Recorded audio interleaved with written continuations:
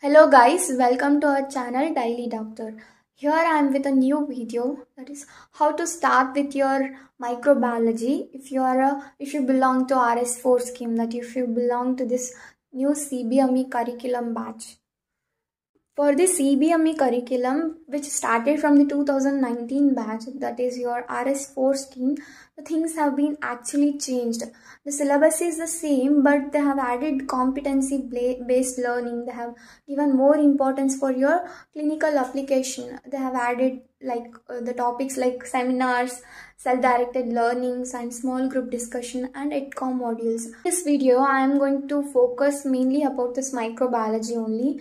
And I'm going to share some tips with you how you are supposed to start your syllabus if you belong to this RS-4 scheme.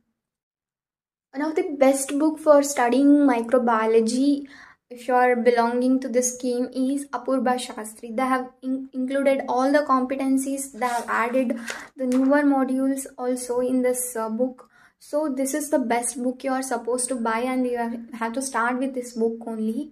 This is the third edition of the textbook.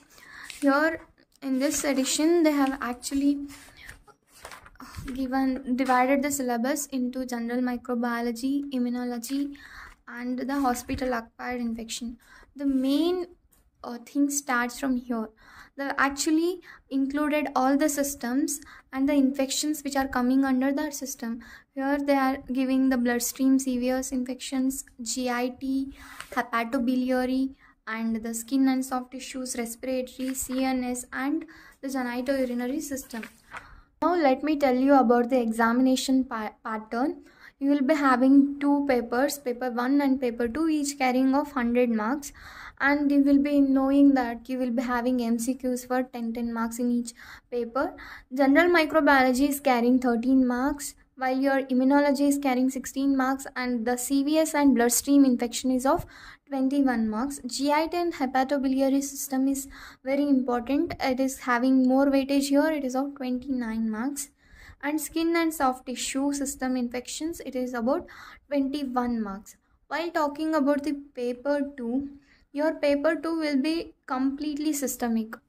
In the CNS, you will be having 21 marks. Respiratory system is carrying more weightage here. It is carrying 26 marks.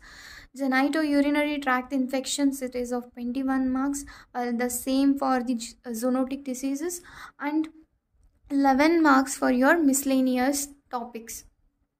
If you are preparing for your exams, or if you want to study well for this microbiology, first you have to go through with the general microbiology.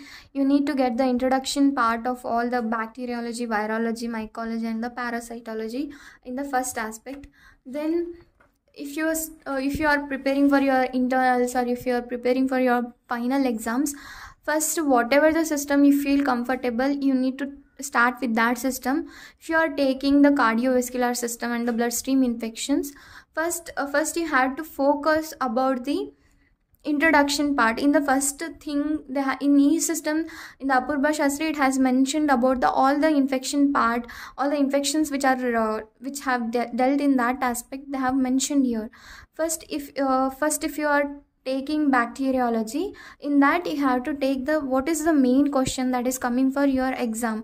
Enteric fever is very important in the bloodstream and cardiovascular system infection. So first you are supposed to prepare for this question. And the next, when you are coming for the virology, in the CVS and bloodstream infection, it is HIV, which is very important, which is a 10 marker question. You are supposed to prepare for that question. In the parasitology, malaria is very important. In that way, you are supposed to focus on the important questions that are coming for under each system, and you are supposed to prepare first for the those questions or those topics. Then you should go for other organisms.